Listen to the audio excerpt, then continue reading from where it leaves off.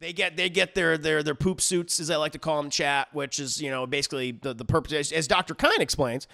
She's like a Fremen. I think she's a Fremen too or something, or she's like been integrated into the Fremen culture or something, because her eyes are blue as fuck, and so she's constantly high on that spice, baby. And she's like, yeah, no, good to have you guys here. And she's going over everyone's suits. And she, you know, making sure everyone's, you know, got their boots on right, and they got their gloves on tight, right? And she gets to Paul, and she's like, Paul, you put your boots on correctly. Have you worn a poop suit before? He's like, nah, just looked like the way to put them on. And she's like, oh my God, this guy's the Messiah. Holy shit. You hear the handmaid in the back, you hear the lady in waiting in the back going, ah. I was like, quiet, you, quiet. Again, so good to have you guys all here today, and obviously we're only a couple of days away from the official release of Dune Part 2, Sandworm Boogaloo, right? Everyone's excited for it. A lot of people are excited for it. The film so far has been getting rave reviews. And, you know, I thought, you know what? I should probably revisit the first movie. I originally wasn't going to revisit the first movie, to be completely honest with you guys. You know, last night, I was having a good time. I was enjoying my jug wine. I decided, like, I'm not going to be going out after this. Not going to be dashing or anything. So let me just enjoy the rest of this evening and kind of just, you know, vibe out. And I popped an edible, boofed an edible, if you will. And I thought, you know what? After the stream, I was like, you know, doing a little meal prep and stuff, and I was like, yeah, it's still pretty early. And I was like, you know what, let me go ahead and actually rewatch Dune Part 1. Let me just go ahead and do that. I'm like, maybe I'll have a change of opinion, you know, be on this edible, enjoying my jug wine, have a new perspective. Because, you know, as I said years ago, because this movie originally came out in 2021, I believe, after delays because of the pandemic and everything else. Always these Dune films are affected by something, whether it be pandemics or strikes or who knows what will happen if they do a third, which I imagine they will. Dune Part 3 or the Dune Messiah or whatever it might be called, Children of Dune. But for those that don't know, I wasn't like the biggest fan of the first movie, of Part 1. I wouldn't say I disliked it. Like, I liked it well enough, but I did not love it like other people did. You know, I would to praise it at the top. I will say I think it's an absolutely gorgeous looking movie. Gorgeous looking, beautiful special effects and practical effects, CGI, production design, incredible. You know, one of the most beautiful looking movies, certainly one of the most beautiful looking sci-fi films, fantasy films, genre films of this particular decade so far. You know, I don't think that's exactly hyperbolic to say. Like what good old Denis Villeneuve, or whatever you want to call him, what he was able to do in terms of bringing life to Frank Herbert's world, I think he nailed it. No question. A lot of people felt the same way about the production design, but I honestly just wasn't a really big fan of the story and the characters. Like, you know, it very much felt like kind of like the first couple of chapters of the book, which I suppose it is, but it felt awkward to me, especially by the end, where it felt like, all right, this kind of feels like the beginning of the second act, and then we're just gonna cut it right there, which was very odd.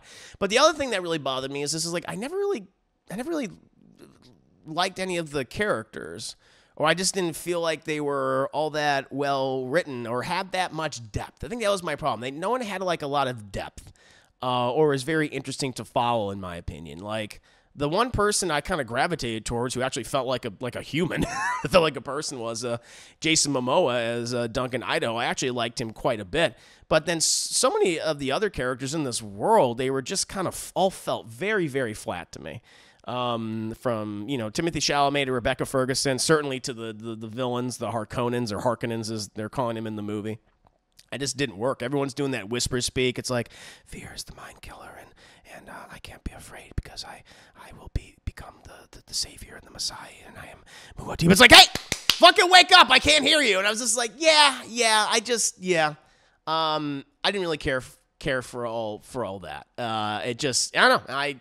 I couldn't connect with the world, despite the world obviously being so beautiful, so wonderfully realized aesthetically, right? There's no question about that. I didn't really particularly care for the story, or at least the story that they had told up to that point. or really the characters. And so, yeah, I to be honest, I have not been as excited going into Dune Part 2 as other people have, like, you know, and anticipating it, you know, because, yeah, I didn't love the first movie, Part 1, obviously. But, you know, there's been a lot of praise for the film so far, and people are saying that it is a much better, significantly better than Part 1, which is good, and I'm hoping that they provide the depth of the characters that I want, because I think that's the thing that's, you know, when I originally watched Part 1, that I felt was lacking. But do I have a change of opinion about this film? I'm going to let you guys know about that at the end of this particular review, kind of my new thoughts, or maybe I'll just be reiterating my same thoughts at the end of the review. I'll let you know. But yeah, we got to start at the beginning, and we're above Arrakis, which is a very important planet in this fictional universe created by Frank Herbert, chap, because Arrakis, also known as Dune, is the sole planet, as far as I was told by the narrator of the opening. Good old Zendaya, chap, plays the girl Chani in this movie for like 5 minutes. But she's going on about how, well, Dune is the sole source of spice, and spice is used by numerous people, including her people, the Fremen, who have occupied Dune for generations upon generations upon generations there, right? They use the spice for medical purposes, to have crazy, trippy-ass visions and stuff, and I imagine they have found all sorts of ways to insert it into their various holes, no question. But the rest of the universe, the many great powers that be, the Empire and the many houses of this universe, they use the spice for space travel, Chad. If they are not farming the spice, then they would not be able to travel across the universe, to travel across the cosmos, Chad, and like culturally, economically, like everything across the board would just shut down without this, right? And so you've had many different houses and things that have occupied Dune and have farmed this spice, and I guess the one that's been occupying the planet for, I think they say, like, what, around 80, 100 years has been House Harkonnen, or as they say in the movie, Harkonnen. I don't give a shit, chat. Mommy and Daddy named it Harkonnen. That's how my mommy and daddy have always said it, so they're Harkonnens, but whatever, Harkonnens. And they're very brutal people. They're not very nice, not very forgiving. You know, they're straight up colonizers, chat, and they've been fighting against the Fremen for quite some time, but the Fremen have been fighting the good fight, but, you know, seemingly they cannot stop the power of House Harkonnen and the forces that be, and they've kind of fought in this guerrilla warfare for quite some time, and not, you know, at least disrupting operations, not exactly, you know, dismantling the entire thing, or doing any significant true damage to House Harkonnen. And Zendaya, she's narrating all of this, chat. She's talking about her people, talking about Dune, talking about Harkonnen. She's like, I know nothing but war since I was born. And she's going on and on and on. And we don't. And the next time we see her is kind of like in visions and stuff and dreams. She really doesn't have like a significant role in the movie, like any significant role in the movie, until like the very end of the film, when she shows up for like the last 15 minutes. But we'll get to that in just a bit. But we follow a very small, emaciated-looking white boy, good old Paul Atreides, shed of House Atreides. He's having these crazy dreams. He goes, oh, he wakes up, and he's like, I just dreamt about that like sexy girl who's, you know, talking about spice and things. He's been having these visions for quite some time, and, you know, he's sad. He's always sad. He's always downtrodden, always sad, always looking at his goddamn feet. Like, Paul, look at me in the eyes, goddammit. And, you know, he's been having these weird things for a while, and he's been talking about them with his mom. Good old Lady Jessica, Chad, who's the concubine to House of Atreides, specifically good old Duke Leto. Good old Duke Leto Atreides. We'll meet him in a second. But he's getting breakfast with his mama, and his mama is like, you having them trippy dreams again, son? He's like, I sure am, Mom. I keep dreaming about this, like, really sexy girl. She's like, speak up! I can't hear you! I was having these sexy dreams about this sexy girl. He's like, okay. Hey, practice using the voice with me. Have you been practicing using the voice? And he's like, yeah, I guess so. And so the voice is basically, it's telepathy. And people are going to, the Dune books are saying, it's not telepathy. based on what I've observed and how it's used, it's kind of like telepathy. It's suggestion where you're able to take control of another person and speaking telepathically and make them do certain things for you, right? And so he's and also just like saying things out loud as well. But you know, he starts speaking. And it's like, you got to do better than that. You got to adjust your pitch. He's got like a pitch problem, Jay. He got like a pitch problem. And he does it again. She's like, God, Jesus. And it makes her move. Like, she asks, like, make me give you this glass of water. And he's like, give me the water. And she's like, God. And she gets a little derpy for a second. She kind of moves it. But then she stops. She's like, you're not quite there yet, kid. But not bad, not bad. You just got to practice some more. And so he has a nice, good old breakfast with good old mom, concubine mom. He has a training session with Josh Brolin at one point. Josh Brolin, who plays this character named Gurney, he's like one of the guys, one of the big top-tier soldiers that has trained Atreides military force, right? And they are like, all right, we got to get to stabbing each other, chat. And, you know, Paul's just like, you know, I'm pretty good. I'm better than you, old man. And it's like, well, let's fucking see. And they turn on these shields. Now, the shields are interesting. I actually like the shields and like the battle sequences in this movie. They're pretty cool, where they turn on these like personal shields that cover your entire body, but when you can't, like, when you shoot, like, I don't know, like a laser at them, it's gonna just bounce off and shit. It's not gonna work. And so in this world, you have to use like a lot of melee weapons, like knives and swords and axes and stuff. It's like, oh, okay, because when you shoot them again, it's gonna bounce off. But even when they're fighting close quarters and they're like hitting the shields like really fast, it bounces off too. So in order to like go in for the kill, you need to like learn how to fight in such a way where you got to be fast, but then like slow at the last minute where you can penetrate the shield and then like stab them in the tummy or slit their throat. And so it's like an interesting like fighting style. And so I did like that. I think that's pretty cool. And so, Josh Brolin is good. He's just kicking, you know, Paul's ass. And at one point, like, Paul seemingly gets the drop on Josh Brolin. But Josh Brolin's like, nah, man, I got this, pointing at your little emaciated tum-tum. He's like, damn it. And he's like, listen, you got to take this stuff seriously, okay? He's just like, you know, why? What's the big deal? Because we got many enemies in this universe, including Harkonnen. They're not people. They're not human. They're brutal, as he says. It's like, Jesus, someone like raised their voice in the movie. I was like, God damn, you immediately gave me a heart attack. And it's like, well, okay, shit. You know, like House Harkonnen, we need to keep a close eye on them. Eventually, Paul, he goes and meets with another very big burly man, Jason Momoa, who still is my favorite character in this film. He plays Duncan Idaho, who's like one of the best soldiers in the Atreides army forces. He's a pilot. He's an incredible warrior, chat. And he's going to be leading the initial like ground team to investigate Dune and to meet up with the Fremen and to organize some type of like negotiation and like peace talks between House Atreides and the Fremen, since, you know, Harkonnens are told to get the fuck out of there, right? Because they've been removed from power thanks to the Emperor Christopher Walken. And Paul is just like, Duncan, I've had these dreams and I'm confused about these dreams. I've seen your death. And he's like, well, man, dreams are just dreams, baby. Real life is real. That's what I fucking know. So I wouldn't worry about it, Paul. And he's like, okay, I'll see you later, I guess. Bye. And so then he goes and he meets up with his dad, who is also sad. I was like, now I know where he gets it from. Oscar Isaac is just a sad dad throughout this entire goddamn movie. Because we just see him, he's like sitting on this cliffside in this, I guess, you know, all these mausoleums are surrounding, like basically it's the Atreides graveyard, all the great leaders of House Atreides and stuff. And I guess he's, you know, he's sitting by the mausoleum, the gravestone of his father. And, you know, Paul's feeling down because he doesn't feel like he's like living up to the Atreides name and what it could be. And, you know, Oscar Isaac, who's also equally sad, he's like, hey, listen, man. Hey, listen, because Paul Atreides is like, I don't know if I can be what you want me to be the next leader of our house.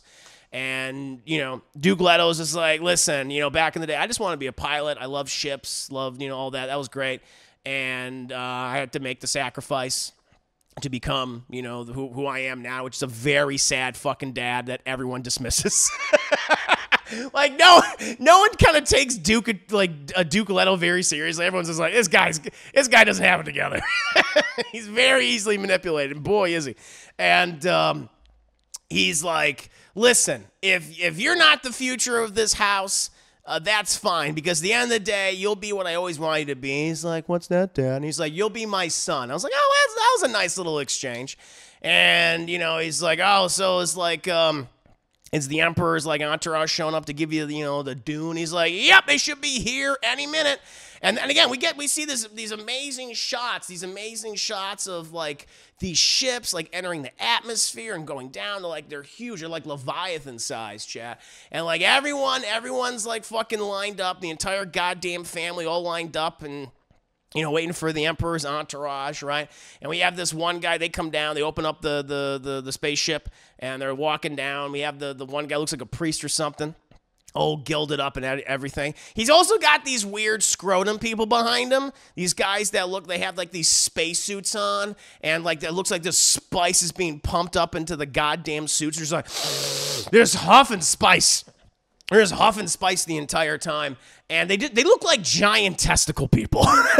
It reminds me of the original film in 1984 where we met that giant fucking testicle thing. I think they're called like navigators, I guess. Like, yeah, they belong to an organization called like the Space Guild, or the Navigation Guild, or whatever. And they help with like space travel and things. But I guess at one point you get like, if you huff enough spice, you get enough spice in your system, you get too much, you overdose in spice, you become a giant scrotum penis monster. That's what you become. So these guys are like halfway into like being a scrotum monster. It's like they're not really human, they're not full scrotum penis, but they're like in between. That's what they are, Chad. They're like they got like baby dick faces. That they got. It's like that's kind of their whole look, and it's horrifying. I was like, God damn, please cover up for the love of God. Any case, they do the whole fucking royal decree, and good old Duke Leto, he's like, well, shit, I guess I'll just use my ring here and to make my signature matter. And then he's like, well, I guess that's it. And the guy who is like representing the Emperor is just like, yes, that's it indeed. And I'm thinking like, that's probably not good. This guy can't contain the fact that, yeah, we're totally just gonna fuck you guys all over. I'm just like, yeah, that's it. And they just walk up, him and the fucking baby dick men walk up into their spaceship, and they fuck off. But it's like, hey, well, okay, who are they taking over for, chat? Harkonnens. They're Harkonnens. So we got to go ahead and see what's going on in their world. I think it's called Giddy Prime. This place sucks.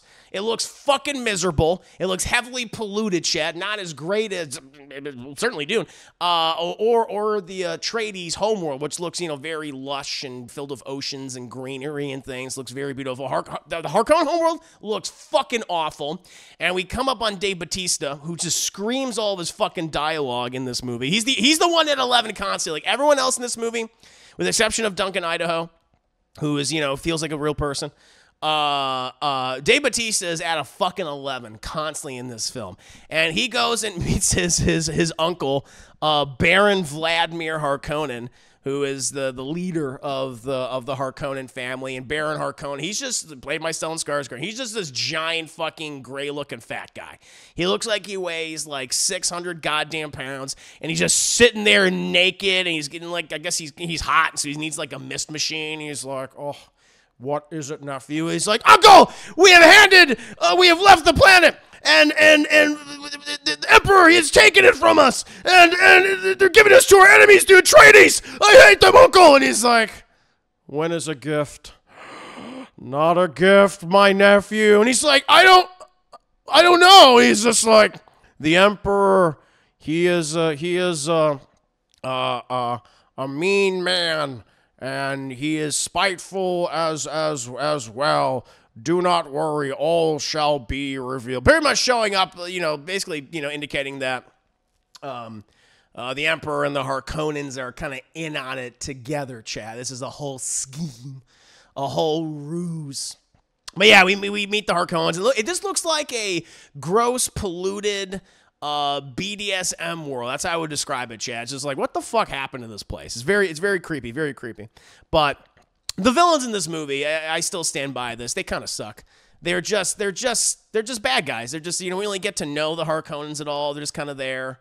They don't really get that much scenes. Like, even Baron Vladimir Harkonnen, which Stellan Skarsgård's just a great actor, and he's given, like, excellent monologues and things. Like, look at it like another sci-fi property. He was in Star Wars. He was in Andor, and he gets some great dialogue, and he gets, like, a wonderful monologue at one point. And here, despite, like, how we're always told, like, how intimidating the Harkonnens are and how scary, like, the Baron is, and he looks scary, but I don't know. They don't really do that many interesting things of him, to be perfectly honest. And Batista's just screaming all of his fucking dialogue all the time. I'm just like, all right, whatever. Well, eventually we cut back to the Atreides homeworld, and the Ben and Jerry witches show up. I think they're called the Bene Gesserit. I'm going to call them Ben and Jerry's, right? And the head of the Ben and Jerry's wants to talk to Lady Jessica because Lady Jessica, she belonged to the Ben and Jerry's group, good old Bene Gesserit. And, she was, basically sold as a concubine. That's what the Bene Gesserit does. They're like this, they're like this organization who has, like, these powers, has the voice and things, and they implant themselves in, like, all these royal families and the emperor and, across the board. And, like, their whole thing is they want to, like, obviously amass, knowledge and wealth, of course, for their order. But they're also hoping that one of their concubines, eventually one of their witches, like gives birth to this religious figure. They call it something. The Kwanzaa cataract, I think. I think they call it the Kwanzaa cataract, and they're like, listen, you got to give birth to this Kwanzaa cataract, baby, okay? Because this person is going to lead us into, like, a much better future. Like, they're like, the emperor and all that ain't working out. Give birth to the Kwanzaa cataract, and it'll be aces. It'll be fantastic. And but typically, like, these witches, they usually give birth to, like, girls and things, to, like, because it's an all-female order as far as I know. And I guess, like, anytime they attempted, like, they need specific parameters to have, like, a boy child. And Jessica said, fuck that bullshit. I'm gonna give birth to the Kwanzaa cataract. And she didn't, or at least it's possible that Paul Atreides might be the Kwanzaa cataract, for all we know. And so Ben and Jerry Witch, she shows up. She's like, fucking get him out of bed. I got to do the test with him. And Jessica's like, okay. And she's just crying throughout the scene because, like, he could possibly die, I guess. And so, Paul, good old Paul, he's having a dream about Zendaya again. He's like, no, it's Zendaya. And she's like, you got to get up. You got to go see the Ben and Jerry's witch. And he's like, huh? He's like, don't worry. I'll explain everything on the way. And so she explains. She's like, listen, this is a very dangerous situation. Just play it smart. Don't, like, disobey her, and everything will be all right. And he's like, okay, mama. And they kind of communicate with each other via, like, telepathy. So he goes into this very scary fucking room. Looks like something out of Alien or something. But he goes in there, and the Ben and Jerry's witch is there, and he's like, hi, my name's Paul. And she goes, I'll kill you. And she has this little needle, and she says, this is the most deadliest needle in the universe. And he's like, okay. And she's like, if it pierces your skin, you're going to fucking drop dead just instantly. You're going to die. And he's like, I don't want to die. He's like, yep, so put your hand in the box. He's like, what's in the box? Pain. I was like, holy shit, did you just become Mr. She became Mr. T for a second. And he's like, all right. And so he puts his hand in the box, and it starts fucking hurting, like, real goddamn bad. He's like, and everything. Like, so I can imagine, like, what that thing's doing to his hand. And like, his mama's trying to help him through it. She's telepathically connecting to him and everything. But Paul, he seems to be resisting the pain, and he's not removing his hand from the box or anything. And he's, like, literally, like, looking at the Ben and Jerry's witch, and she's like, Jesus, and then he starts, like, I think he starts talking at one point, trying to use the voice. She's like, all right, enough. All right, you passed the test. There's hope for you yet, Paul Atreides. And she's like, see you later. And then she leaves. And she goes and talks to Lady Jessica, and because, she's gonna, like, they were there secretly, actually. They're not supposed to be not there at the request of the Emperor, Christopher Walken. And, she's kind of pissed off at Jessica. She's like, listen, you were supposed to, like, not give birth to a boy, obviously. She's like, yeah, no, I'm sorry about that, but could he be the Kwanzaa cataract? And she's like, maybe, we don't know. And she's like, listen, the only thing I can promise you, like, you know, things are in motion right now. A lot of bad things are in motion. All I can say is that our order will protect you and your son. I can't fucking tell you we're gonna protect your husband. That's out of our goddamn hands, okay? But I can assure you we'll protect you. And then she flies off in her ship. Meanwhile, she goes and meets with the Harkonnens, and we this is great. This scene's great. The first shot is this weird. It's like this, I can't even describe it. It's like this spider butt boy. It's this spider, like, humanoid thing that has, like, a big, like, gross ass, like, cheeks and everything. And it's just eating this slop with its hands. And the Ben & Jerry's witch is like, get that gross shit out of my sight. And, you know, David Dastmalchian, he plays one of the Harkonnen. He's like a thing called a mentat. They got like these other psychics in there, and they get like a mentat for every house. He's like, you don't have nothing to fear of our pet, and it wouldn't even understand you. And she's like, get out! And the spider butt boy's like, oh shit, I'm getting the hell out of here. And the spider butt boy leaves. She's like, it understands. And she's talking to Baron Harkonnen, and I guess they have like this thing where they have this cone of silence that drops down. They have this thing called a cone of silence, and it drops down, so like no one can hear their conversation, I guess. So, and she's like, listen, Baron Harkonnen, because she's privy to like the scheme. I guess the Bene Gesserit just know about this because they're loyal, quote unquote, to the Emperor. And she's like, listen, I know you and the Emperor are going to attack Arrakis and things, and you're going to kill the Duke, whatever, but you cannot harm Paul Atreides or his mother, Lady Jessica. Those are our people, okay? And we would not appreciate it if you would do that. And Baron Harkonnen's like, don't worry, no harm will come. We will not kill them. We will not kill the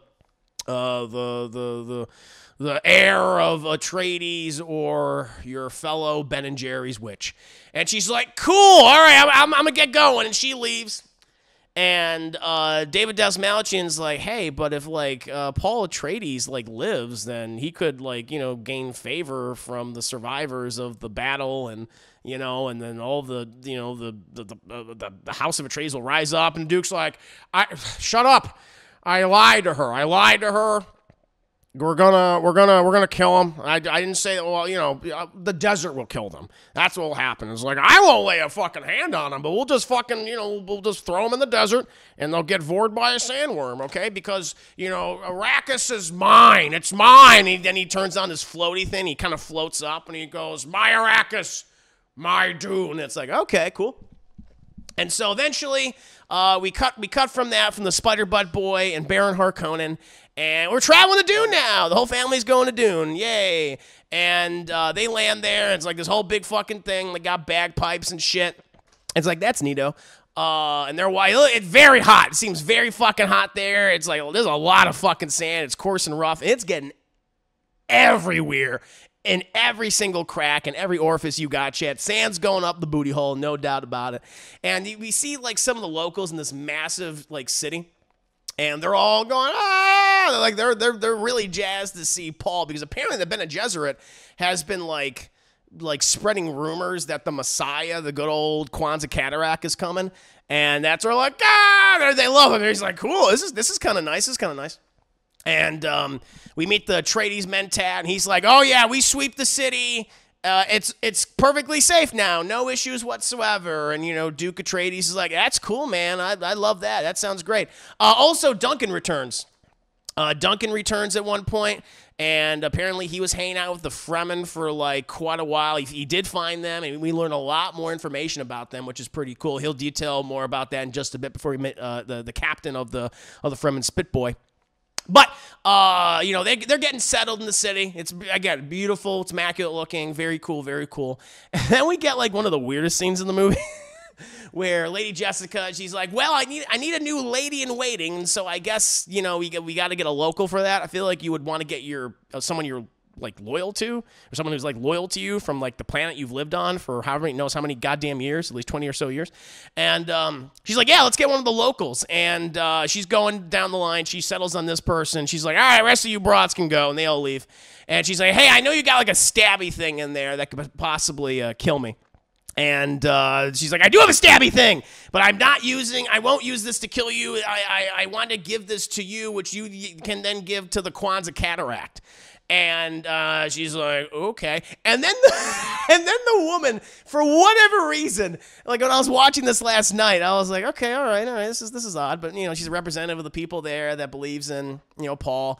But she gives out like this ridiculous cry, this, ah! And I'm like, whoa, what's going on here? And I'm like, that was unnecessary. And I was like, Jesus, what happened? And like Lady Jessica's got like no fucking reaction. She's like, I don't want to set off this psychopath. But she's like, yeah, you know what? You can serve me in my household. You seem like a normal person. She's like, fantastic. Ah! Let her carry around this fucking bone knife. And I'm like, okay, all right, okay. But yeah, we're touching base of good old Duncan, Idaho. And Duncan's like, oh man, the Harkonnens were absolutely wrong about the Fremen. The Fremen, they're pretty goddamn cool. And everyone's asking like, what makes them so cool? And he's like, well, we were looking for them for like, you know, the first few days, didn't spot any signs of life, and they snuck up on me. And I had to fight for my life. And I got to tell you right now, I've never come this close to dying before. It was really fucking close. Like, these people fight like goddamn demons. And he's like really excited about like the way, again, I think Jason Momoa is the best. He's the best like actor in the movie. He literally is. He's giving me so much. He seems like excited about the material. He's got like a fucking smile on his face. Like, hell yeah, dude. He's like, yeah, Fremen are awesome. And he was describing them, and, you know, I survived, of course, and I was eventually welcomed into their community because, you know, of my survival, and they respect, you know, I showed them respect, they showed me respect. And apparently Harkonnen estimates put like the entire Fremen population at maybe like 50,000. That was bullshit. The Harkonnens don't know jack shit. I went down to their, I think they're called creches or something like that, when they're like these huge underground communities. And that's where the majority of the population of the Fremen are, is underneath Dune, underneath Arrakis, where they have technology, they have like, you know, just, you know, drinking water down there, just entire, like their entire civilization is underground. And he estimates like there's probably like 1 million people living down there. There's like 1 million people, and there's like hundreds of fucking creches around like Dune. So that means like the Fremen population is tens of millions, if not more. And everyone's like, fucking great job, Duncan. He's like, yeah. I was like, yeah, and that was kind of cool of him. Like, you know what's funny? This movie does a lot of telling and not showing, but what does significantly help, even if you are doing some telling and not showing, to get like an actor in there who just seems so fucking excited to talk about it, and it's like you kind of get into it too. It's like, oh shit, because he was like, again, he's like one of the few people in there who's not like monotone for most of it, and like giving his explanations. And I was like, shit, this is interesting all of a sudden. Because then there's like other times when like there's like Paul, like he listens to this recorder, and it's just like a fucking lecture about the Fremen and shit. And it's like super monotone, but like to literally have like Jason Momoa come in there and talk about them, it's like it got me excited about the Fremen. I was like, cool. And he's like, yeah. And then their leader, Spit Guy, Stilgar the Spit Boy, as I like to call him, chat. He's arriving there. He's the leader of the Fremen, or at least is a leader of the Fremen. I don't know if he is the leader, but he is one of the high-ranking leaders.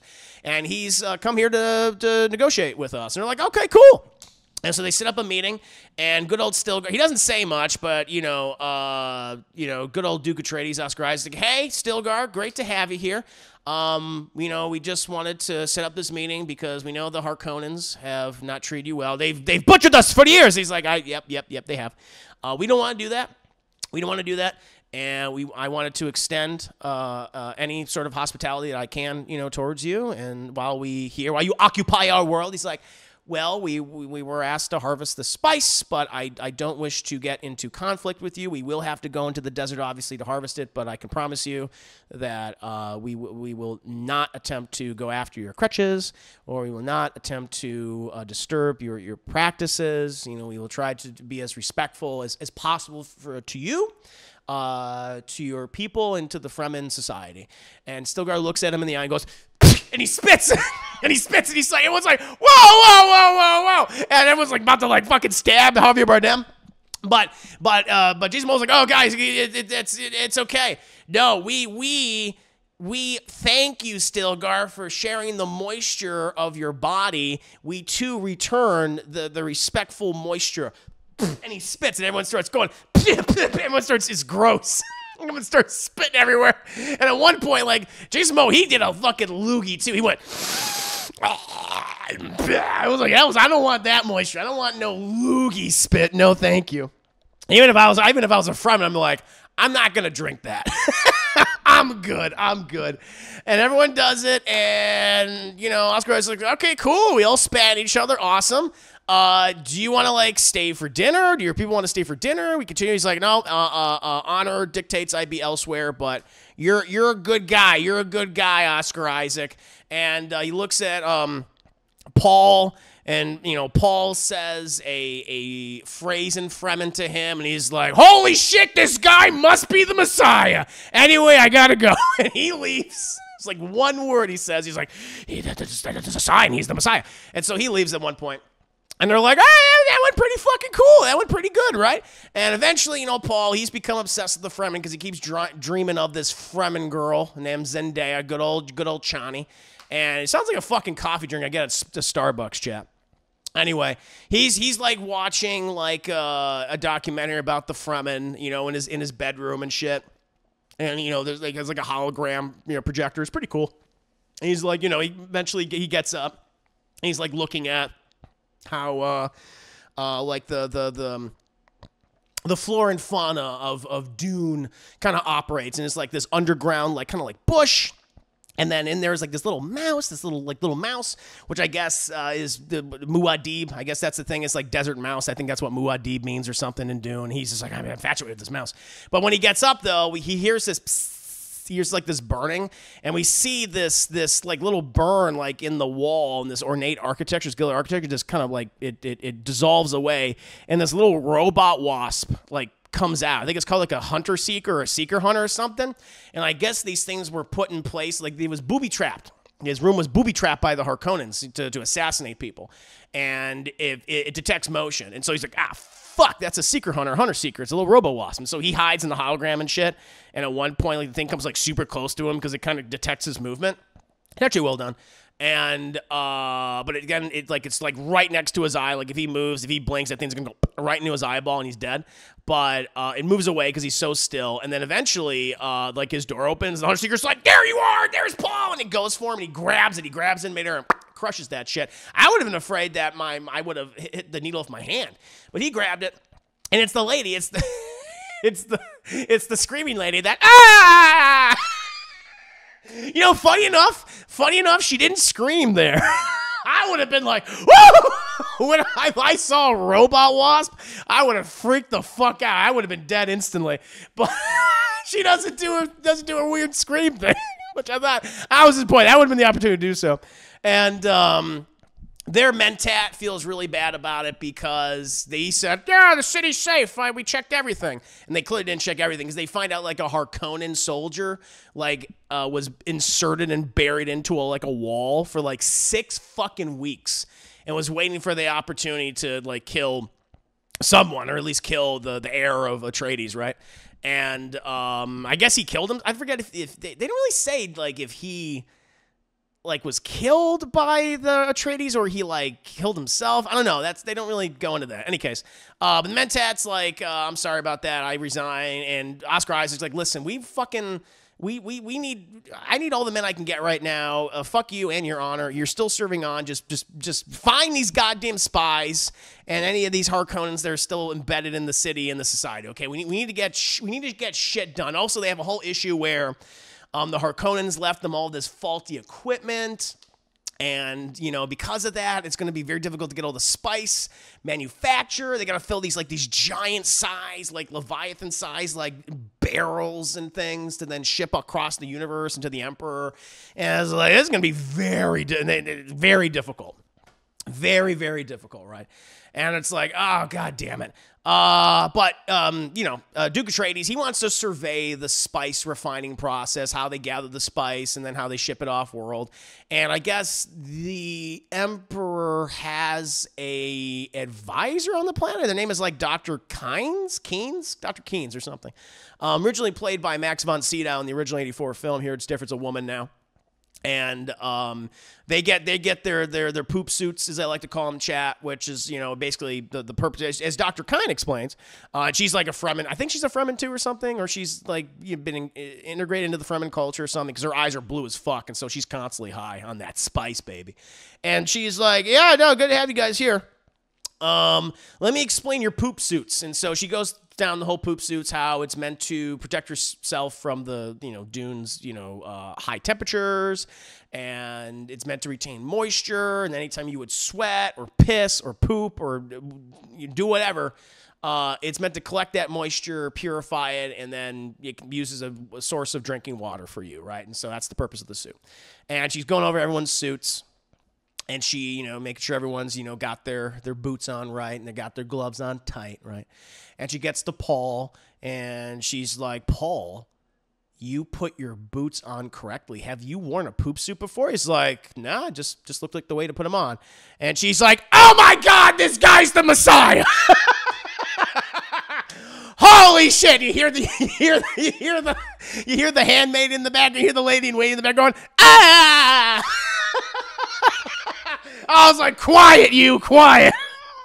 He put his boots on correctly. He's the Messiah.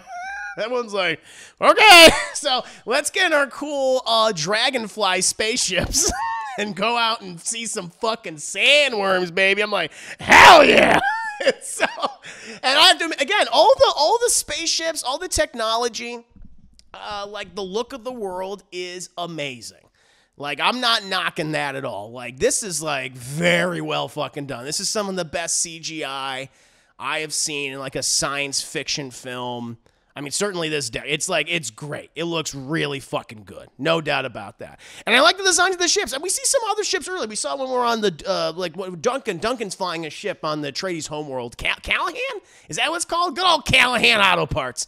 And, It's like this. It's not like the Dragonfly ship. It's something different. And I thought that was pretty cool. It's like gliding across the water and stuff. I thought that was pretty neat. But for the desert environment, they have like these giant like dragonfly ships. Dragonflies or like locusts, and I thought that's pretty fucking cool. That's a really neat design, like visually. And then the wings would go like super fast, and then goes boo, and then it shoots off. And so it's like they're flying. They got 3 ships that they go out to see the spice collectors, I think they call them harvesters, the spice harvesters. And they go out there, and like Oscar Isaac, he wanted to be a pilot, so he's like, I want to fly. It's like, all right, you can fly. And they're above one of the spice harvesters, and it's like this huge, again, like giant Leviathan-sized thing, right? Seemingly like this monster like sized like land vehicle. And it's getting all the spice. You can see the spice on the surface. It's kind of like this like this bluish, or no, excuse me, not. It's like orange, like cinder, right? It's pretty cool. It's like visually amazing. And like Duke Atreides starts asking, or I think maybe it's Paul, but one of them. Atreides starts asking questions, and he asks, so don't the fucking graboids, don't the sandworms like detect the motion? Like, oh yeah, no, they do. But we have like these little floaty spheres. They have like these little drones that detect like a sandworm, is in the distance or something like that. And it's Duke Leto. Duke Leto's like, is that a sandworm over there? Like, fucking the drones suck because they didn't spot it, because he sees this huge like billow of sand dust. And Keyes like looks at it, goes, oh yeah, that's a sandworm. Good eyes, Duke Leto. He's like, thank you. And Paul is like, well, shouldn't those guys in the fucking thing be evacuated? Like, oh, we got that. Like, they're apparently they're forced to like harvest spice until like the very last minute, like as much as you can get. And then they have like these giant like vehicles, these flying vehicles come in that then attach to the harvester and then lift it up and then take it back to the city. And then they process the spice there and put it in the giant industrial barrels. And so we see one of these giant hovercrafts come in. This big old thing has these clamps, got these big old clamps, and it goes boop, and it fires out the clams. Clam number 1, attached. Clam number 2, attached. Clam number 3, attached. Clam number 4, derpy. They got themselves a derpy clam, and the clam's like, I'm trying my best, but not good enough, and they can't lift that fucking thing off, and it's like, well, that's not good, because that sandworm is a-coming. And at this point, Duke Atreides shows, like, you know, despite being a sad dad and, you know, not really paying attention to the warning signs and danger signs, he's like, oh shit, we got to save those guys. And he's like, sir, but these, you know, the ships can only, like, our ships can carry like 6 people each, but there's like a crew of like 21. And so it's like, well, fuck, but we're going to have to leave some guys behind. Duke Atreides is like, no, we would not leave a man behind. I was like, oh, that's pretty cool of him. And so he's like, emptied our fucking, our Dragonfly ships as much as possible so, you know, we won't have as much weight. We'll be able to take off. And so Paul's like, I want to help. And so he goes out there and, you know, they get the workers to fuck the thing. Fuck the harvester. Like, I like Duke Leto here because he's basically saying, like, fuck all that bullshit. A single human life is worth more than a fucking barrel of spice. I don't give a shit. And he's like, get your asses out of there. And so they all start running out. But then Paul, he gets a big old whiff of that spice. He goes, and he has a fucking reaction to it. He's like, oh, God. And he's like, Zendaya. And Zendaya's like, come to me, Paul. Come to me. He's like, I want to come to you, Zendaya. I really, really do. And they load all the guys up there. They load all the guys up there onto the Dragonfly ships. And Gurney, Josh Brolin, he's there. He's like, where the fuck's Paul? And they're like, we don't know. And he has to go out there and save his ass because he's tripping, dreaming about Zendaya having visions and shit. He's like, get your ass up. And they take, and it's cool. It's a cool, like, action sequence. It's short, but it's like, it shows the scale of the worms where they fucking are trying to run as fast as they can. This thing is just so fucking massive, and the whole world is just shaking. They do manage to board the vehicle, the giant Dragonfly ship. And Paul's like hanging on to Gurney like this, and we see just like as big as that harvester was, the sandworm is just truly enormous, and it literally just vores the harvester like it's fucking nothing. And they're like, oh my God, that was crazy. And that's one of the big, you know, action sequences of the movie. Eventually we cut to, I think it's called I don't know what they're called. Like, they're like these special warriors that serve the emperor, like his honor guard. Sardaukar? I think they're called like Sardaukar warriors, and they dark line, they don't know that one, that. They sound like the guy from The Water Boy. They sound like the Bayou guy, you know, the hillbilly guy. That's what they sound. That's what they sound like. They sound like that guy. And I guess they're performing this ritual before they go into battle or something. And David Dalsmalchian is there, and he's like negotiating on behalf of the Harkonnens. And he's just like, oh, we've heard that the Atreides forces are the best trained in the universe. They've been trained by, you know, Gurney and Duncan, Idaho. And the guy goes, they don't on that. They're not going to that. We got a lot of that. We know that. We got people got on that. We bleed them. And we go by the wall. And we and so the translation, as far as I knew, is we're the fucking best in the universe. We serve the emperor. We fucking have these guys crucified over there, and we are literally bleeding them dry to then like cover our bodies in the blood of our enemies. And I'm just like, if you say so, sir. I need some subtitles for him. And so it's like, okay.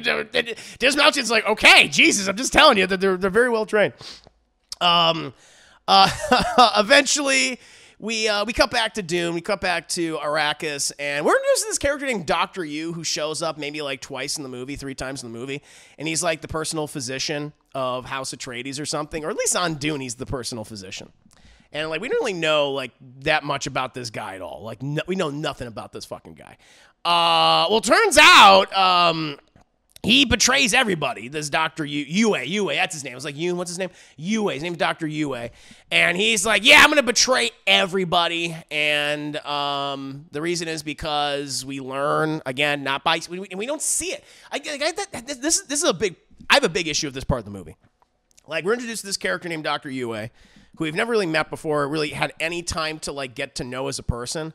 And we find out that he's the kind of catalyst for this whole betrayal, where his wife was kidnapped by the Harkonnens and is like being tortured and like literally ripped apart, like being dismantled, like she's a toy or something.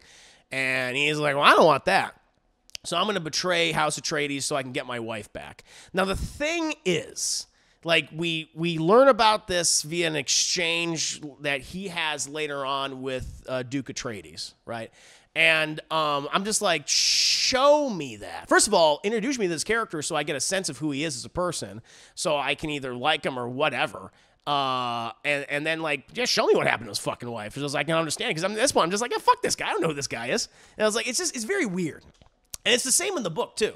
It's like, I think there could have been a better way to showcase this. They just don't. He's just kind of like, yeah, I betrayed you because my wife that, you guys didn't know about or see, yeah, she got kidnapped and stuff, and so I'm going to just, fuck up your whole world. I was like, okay, well, that's disappointing. And so, yeah, it's later that night on Dune or something. Paul's going to sleep and shit. He's having fucking visions, and everybody's like, oh, Zendaya. And at one point, Duke Atreides, he's bushy. He's like, I need a good day. I need a massage from my concubine. Lady Jessica even says, you know what, I'm sorry. I should have just married you. I don't know why I just kept you as a concubine. You're pretty cool, Lady Jessica. She's like, you're pretty cool too, Oscar Isaac. He's like, thanks. And he gets up one day because or later that night, because he sees like this weird flash in the distance. He's like, what the fuck's that flash thing? That's weird. It looks like something's going on in the city. And it's like, oh, someone's signaling to someone. So he gets up, and he wants to get a closer look, and he goes down, like, this long hallway, right?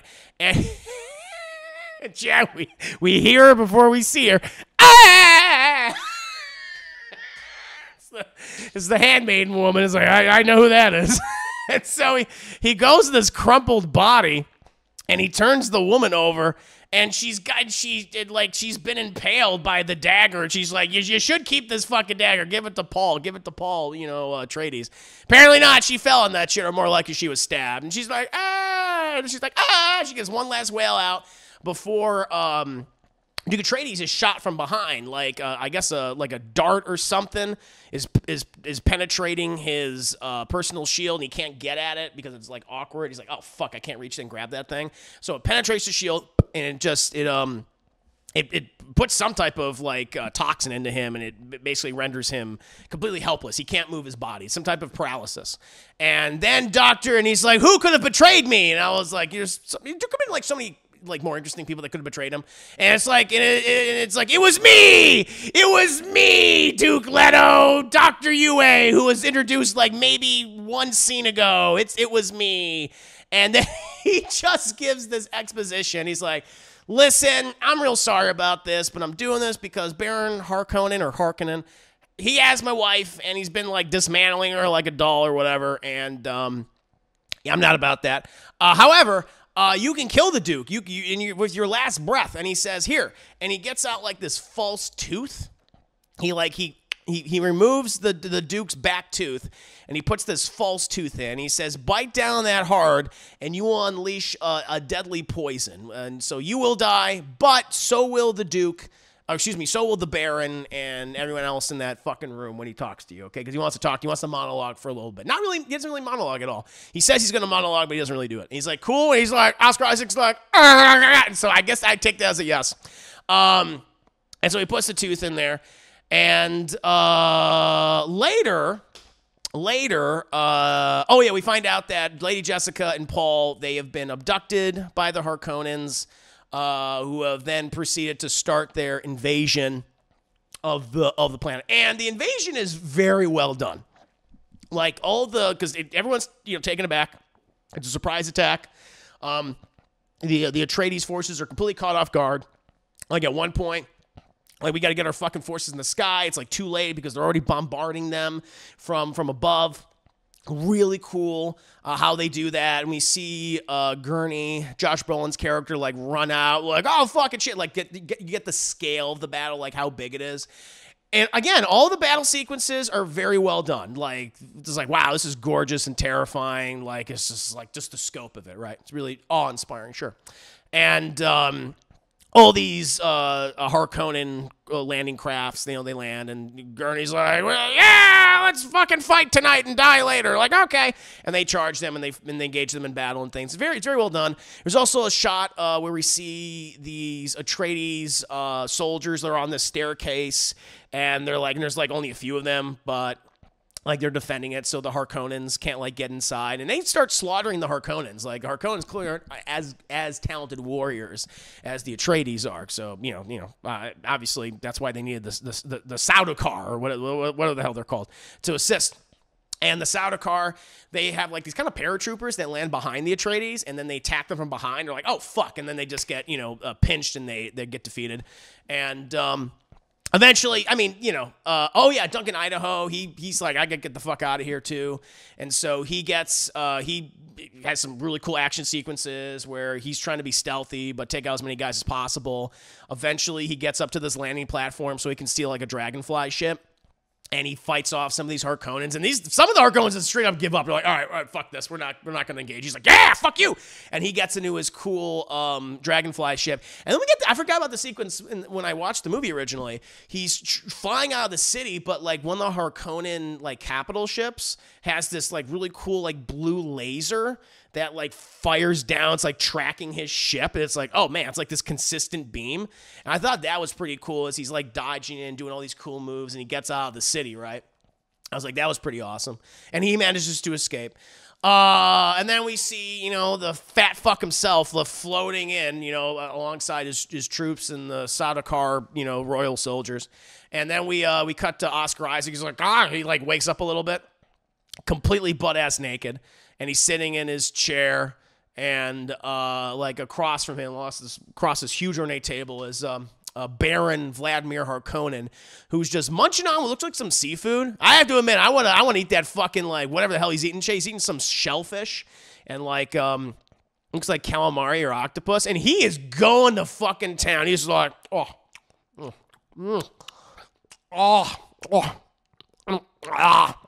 cousin. He calls him cousin. Because this is another thing. This is another detail they reveal. But he's like, cousin, I'm so jealous of your personal chef. Delicious. You have the compliments of House Harkonnen, Baron Harkonnen. And this is the first time where they mention that House Harkonnen and House Atreides are related. And, like, they never bring up again. I'm just like, well, that's interesting. It's like these houses that we're told have been at war with each other for, like, hundreds of years, but they are family. It's like, this is kind of cool. Let's go into more of this. Nope, we're not getting more of that. I'm just like, okay. And he's like, bring in, that's the thing, because they get Davis Malchian, and he's like, Lord Baron. He's like, yeah, what's up? And he's like, the doctor, Dr. Yue is here. He's like, oh, yeah. The doctor, bring him in. And so they bring in Dr. Yue, and Dr. Yue is like, hey, so I did everything for you. They brought down the shields and shit. Like, I betrayed the Atreides and things. And he's like, yeah, you did. You're the traitor, all right. And he's like, cool, so can you free my wife? And he's like, oh, yeah. Yeah, your wife. And I like how he floats in the movie. I do like that, how he, it's like connected to a spinal column. This giant robotic spine, and he like it has like this weird sound where it comes. It's like I can't even describe it. It's like a clicking, clacking noise. It's really good sound design in the movie. And he just kind of floats up a little bit, and he kind of like slides across the table, or like his footsies, the tips of his toes are like dragging across the table, and then he just kind of like he moves over. First he kind of like sits. And then he, like, moves over to the doctor, and he's like, so, what do you want me to do? He's like, I just want you to free my wife. And he's like, oh, yeah. Yes, your wife will be free. And he grabs his head, and he is like, go ahead and join her in her freedom. And he cuts his head off, and I was like, oh, that didn't work out very well. And he throws the guy's scepter, so implying, like, I killed your wife a long time ago. Join her in fucking freedom of death. Killed him. And then he sits his big lard ass down on the table, and he's like, cousin, look at you now. It's like your son is dead, your concubine is dead, House Atreides falls tonight. The Emperor, because that's the thing, the Emperor was jealous of like the Atreides family because all the houses look up to them because they are like super cool and super great. And he's like, the Emperor is a jealous man, and you should have known. You should have known the Emperor would do this to you. That you thought you could take my Dune, my Arrakis from me, from House Harkonnen. No, you could not. It's like, oh shit, don't suddenly raise your voice all of a sudden, Lord Vladimir Harkonnen. It's the first time you did.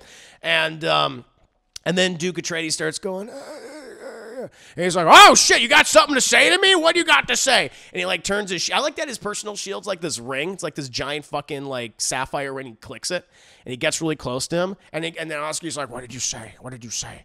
And I imagine Oscar Isaac would say, fuck you! And he bites down his tooth and he unleashes the poison. Everyone's like, oh shit! And they close those doors fast. And the Duke's like, the Baron's like, he's like, uh-oh.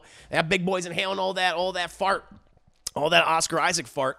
Like David is Malchin, he fucking dies. He dies. That's probably not good. Meanwhile, we cut and we're with Paul. We're with Paul and Lady Jessica, and they're basically being flown out to the desert to be dropped off to then die, either due to exposure, the elements, or eaten by a sandworm, right?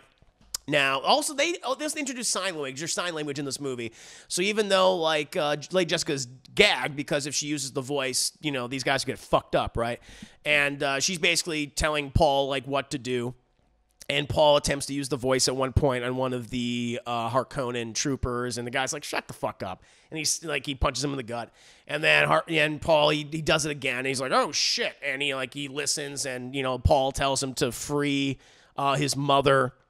And he does so, and she removes the gag, and the pilot's like, no, don't fucking do that! And as soon as that happens, then all shit breaks loose, because then she tells the one guy to stab this other guy. This guy is deaf. He's like, who are you? And it stabs him in the gut. He falls out of the goddamn Dragonfly spaceship.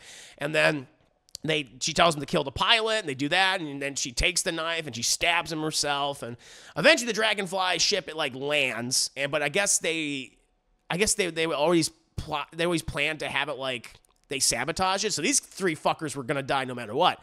And so they're like, all right, we're out here. But apparently Dr. Yue like left them this survival pack, you know, like you didn't want them to die. So to help them, you know, escape or whatever. So, okay. And so they eventually get out there. They watch the battlefield of, you know, their entire lives just burned away in the city. Right. It's very sad. And they eventually set up shop, and they have this like little tent that they get up there, protect them from the heat and everything, the elements. And they read Dr. Yue, and then they just tell us what happened to Dr. Yue again. It's like, I fucking know. I know what happened to goddamn Dr. Yue already. All right, Jesus, I don't give a shit about him or his fucking wife. All right, maybe I could have cared if he actually showed me. But then it's like the next morning. And, you know, the Harkonnens, they go into the room to try to, like, clean up all the dead bodies and get, like, a sense of, like, what happened to find also that the Baron's dead. The Baron has managed to, like, he's, like, I guess he didn't ingest most of the poison. He's, like, on the ceiling. He you know, he rose so high to avoid it. And he's, like, fucked up, though. He's really fucked up. And they're like, you know what Baron Harkonnen, what Baron Vladimir Harkonnen needs? He needs a bubble bath. He needs a bubble bath, chat. And so they draw him a nice bubble bath, which is also like a mud bath. And he likes to go underwater. And there's this one shot where Dave Bautista's back in the movie. He's like, Uncle, where are you? And he's like, I'm under the water. And he comes up. And I guess it's like some type of healing, like back to tank thing. And he explains, like, I'm pretty fucked up right now. However, I think Bautista's character's name is Rabba. And he's like, yes, Uncle. And he is just like, Dune. Like, he also asked about is Paul Atreides dead and everything. They said they found the ship, but they didn't find him. And he's like, we got to make sure those fuckers are dead. We have to make absolutely sure. Squeeze them, Rabba. Squeeze Dune, my Dune. He's like, I will, Uncle. And he's like, okay, cool. Eventually, Paul's mad at Jessica because she's been lying to him her entire life because, you know, he's the Kwanzaa cataract, and he's kind of pissed off at his mom. They eventually meet up with oh God, who is it? Oh, yeah. They meet up with some Fremen, some loyal Atreides troops, Duncan, Idaho, and also Dr. Keynes, whatever her name is, them. And they kind of hole up, and Paul puts together this plan. This is Paul's plan. He's like, this is what I'm going to do. We're going to seek vengeance against the Harkonnens and the Emperor Shaddam, good old Christopher Walken. He ain't going to be walking no more when I get my hands on him. We're going to get revenge, and I'm going to marry his daughter, or one of his daughters, Florence Pugh. I'm going to marry Florence Pugh so then I can become emperor. And Duncan Idaho's like, okay, I feel like there's some steps missing here. But okay. But I guess Paul's whole thing is he's like, listen, the Fremen's the answer. Like, we need to get their help to fight against the Harkonnens. Everyone thinks I'm like this goddamn messiah, so I'm going to use that to my benefit. Everyone thinks I'm the fucking Kwanzaa cataract or, whatever they're calling me. So let's go ahead and do that. Lady Jessica's like, I'm not sure about that. He's like, Mom, shut the fuck up. You've been lying to me this whole time. But meanwhile, chat, the Harkonnens and the Sardaukar, or whatever they're called, they find out where Paul is and his mom are all shacked up. They go to attack, right? And Duncan Idaho is like, well, I'm just going to give you guys time to escape. I'm going to sacrifice myself. And Paul actually has a genuine reaction.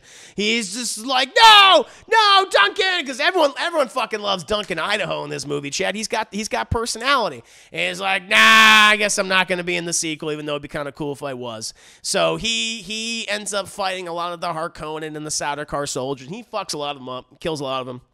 But they get him. They start stabbing him. He gets stabbed a lot. And sadly, Chad, Duncan Idaho, he passes away. He is killed by the Harkonnens and the Sardaukar. Meanwhile, Dr. Keen's like, I'm going to also be a distraction. I am the only black person in this movie, so I shall perform a blackifice for you, okay? That is my obligation. Paul, you are the Messiah. You put your boots on correctly. That blew my fucking mind. Lead my people to glorious purpose. And so they have this shake weight thing. They got this giant shake weight fleshlight thing. They got a Dune popcorn bucket. So it's like, oh, it's in the movie. They have this Dune popcorn bucket that's like, you turn on, it's not like you have to do it yourself, Chad. It's automated, baby. It's automated. And what they do is it basically creates a vibration that attracts sandworms, right? And so she sets this thing up in the desert, plugs that thing, and it starts just pumping. It just starts pumping and coming into that sand, chat. And the sandworms are like, oh my God, what is that delicious vibration I'm sensing? I'm going to go over there. And so this giant sandworm starts coming over there. Meanwhile, Dr. Kine, she's holding off all these Harkonnen troops and shit, and she's doing a pretty good job, but then the sandworm's like, oh my God, yes, coming to me, and it vores them in pretty cool dramatic fashion, chat. Like, no doubt about that. But she performs the blackifice in order for the two white characters, the white Messiah, to live. He put his boots on correctly, and I'm thinking, like, I'm going to die for this white kid. That's what I'm going to do. And, oh, my God. Eventually, Paul and Jessica, they take refuge, but they meet up with some Fremen who are like, fuck these guys. I don't care that you're they meet up with Spit Boy. They meet up with Stilgar the Spit Boy. And he's like, oh, I remember you. Yeah, you said that nice thing to me. Yeah, you might be the Messiah. But they're like, oh, and we also meet Zendaya for the first time, truly meet her for the first time. And Paul's like, oh, you've been in my dreams. She's like, get away from me, you fucking creep. I don't know who you are. Which is like, that's a justifiable reaction. I'm like, I'm on her side on that one. He's like, I don't know who you are. And they explain their situation to the Fremen. And this is, by the way, this is the last scene in the movie, by the way, which is kind of nuts. This is literally the last scene. It's like, it kind of feels so weird and awkward. But they explain their situation, and Spit Boy Stilgar is like, okay, cool, no, that's cool. I mean, we'll take Lady Jessica because she made like cool breeding stock. She'll be like a nice breeder for us. That's nice, very progressive on Dune. very, very progressive society on Arrakis. We're gonna turn your mother into a broodmare.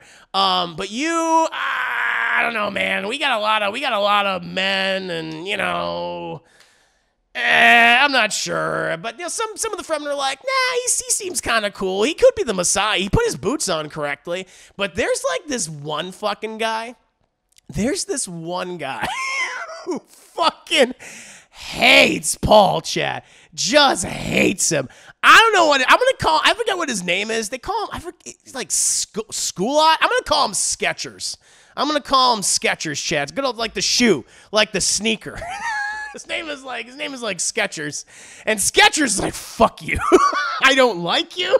I don't like the way you look, and I am the second black character in this movie, and I do not like how you dealt with the other black person.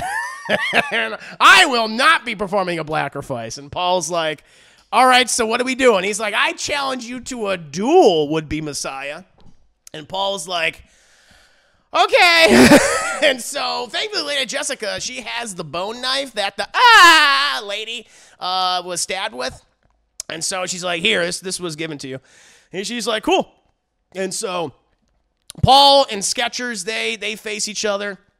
And, you know, Paul is like, I wish he wouldn't have to come to this, man. And he's like, don't fucking apologize to me because I'm going to kill you. He's like, okay. And so they start dueling, chat, you know, and it's a pretty good choreography for the duel. Not too fancy, not too, you know, over the top.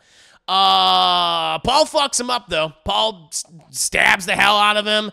And he's like, this might not be a blackerface, but another black man is dying in this movie. And bah! He just gets him. And the guy's like, fuck. And Paul's like, shh, it's okay. I forgive you, black man. And he dies, and he passes away. And, you know, the Fremen are like, all right, well, yeah, I guess you can replace Skechers. You're the new Skechers now, Paul. And he's like, I prefer to be called Muad'Dib. He's like, all right, good old Muad'Dib. Muad'Dib it is, Desert Mouse. And they go ahead and they pack up Skechers' body. But, because, you know, they're like, we're going to eat him. And they're like, really? Like, yeah, I mean, he's got moisture inside of him. He's got good meat. You know, dark meat's delicious. He's going to be scrumptious. And so they pack his shit up. And then, you know, Zendaya's like, hey, that was pretty badass when you killed that guy. He's like, yeah, it was pretty cool. I guess technically Zendaya is the third black person in the movie. And I guess so. So she thankfully does not get killed, as far as I know. Could change up in the sequel for all I know. And she's like, yeah. And they kind of start bonding over that guy that Paul killed.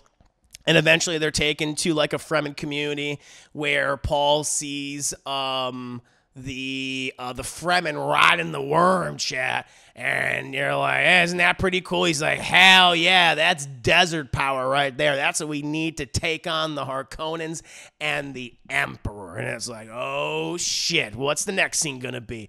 And it's like, we don't get a next scene because the movie ends. It's just like, oh, okay, shit, well, that was a very abrupt ending. And yeah, chat, that's my scene by scene breakdown of Dune Part 1, Sandworm Shenanigans with Paul. So yeah, my opinion really on this movie really hasn't changed, to be perfectly honest. I mean, the visuals, the production design, the costumes, all the technical aspects of the film are great. Like, you're not going to hear me criticize any of those. Like, those are all across the board very well done. Very well done. Incredible. But when it comes to the story and the characters, I'm just like, yeah, this is just kind of flat for me. It's kind of like mediocre, to be perfectly honest. Like, I really like Jason Momoa's Duncan. I really liked him. There's a couple of exchanges that I think are pretty good, being some of the other characters that are kind of funny. Like, I like the one with Spit Boy, Harvey Bardem. That was a cool little scene. It's like, that was nice. But there's just so many scenes where it just kind of falls flat, and we're constantly told but not shown. There's a lot of telling and not showing. And also, just recently coming off of Avatar: Last Airbender, I'm just like, oh god, it's like, can we not just do this heavy amounts of exposition? And then like these huge important plot points, and we're like, okay, this guy that literally betrays the entire Atreides family. I don't even know who this fucker is. He has like maybe 2 scenes before he betrays everybody, and it's like, I did it because my wife was kidnapped. I'm like, can we see that at least? I feel like that's important, and so. Yeah, it's fine. It's fine. But I have no really, real affection towards it. Admiration for its technical aspects, no doubt. But in terms of the story, and it feels like the first act, and then like a third, not even a third, like a quarter of a second act. And Yeah, that was, I don't know, I found it unsatisfying because there's so many great elements there, but yeah, the characters and story just didn't do it for me. So I'm very curious then going into Dune Part 2 if they address the character stuff, because I think there's just a lack of that. There's a lack of that in Part 1, a severe lack of it. So I don't know. That's my opinions on Dune Part 1 Sandworm shenanigans. 5 minutes later. But I want to hear from you guys, because a lot of people love this movie. A lot of people adored this film, and they think it's fantastic.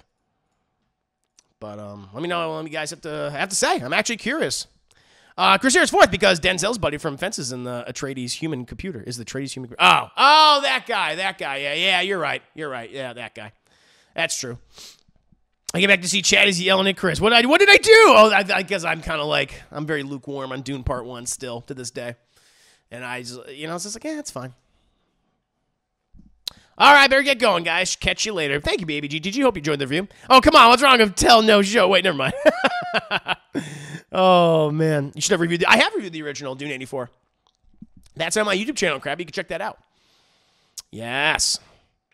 Let's see here. Yeah, well, Chris, is one of the times where I disagree with you, man. To me, this was one of the best movies the year it came out, 2021, and it was great setup for Part 2, and I thought Rebecca Ferguson was a standout performance. Yeah, we're just on opposite sides. Dark meat is delicious. You know what you did. I haven't watched it, not for me, way too long. It's pretty long. It's like over 2.5 hours. I have to look at is it 2 hours and 20 minutes? I don't know how long it is. Let me see. 155 minutes. So yeah, it's over 2 hours. Yeah, like two hours, 2.5 hours. Let's see here. No, I mean for a scene by scene. Oh, I have done a scene by scene. That's what I'm saying. Of the 84 film. I've done a scene by scene of the 84 film. Katria also hi. No, good to have you, Katria. You know what you did. Hamilton, hi Chris, did you hear what happened on Double Toast last night? I did not. What happened? This review inspired me to turn on the 2021 movie, currently on the scene where they first see the worms. And again, I think the technical aspects of this movie are great. Like, I'm not criticizing that. I think it's beautiful. I'm thinking, like, this is, if you're making a big sci-fi film, on the level of this, it should look this way. Just look fucking immaculate, gorgeous. But it's just, yeah, I just didn't really connect with any of these people in the movie, or the story. And I'm glad I watched it, because it made me more familiar. I became reacquainted with the material again. It's like, okay. I know where everyone is now, positioned technically, and what's to come. It's like, okay, I get what's at stake, And so I'm just hoping that they address, and people that have seen the movie, let me know, please, that they address, my criticisms of it. That's the thing. You know what? It's interesting.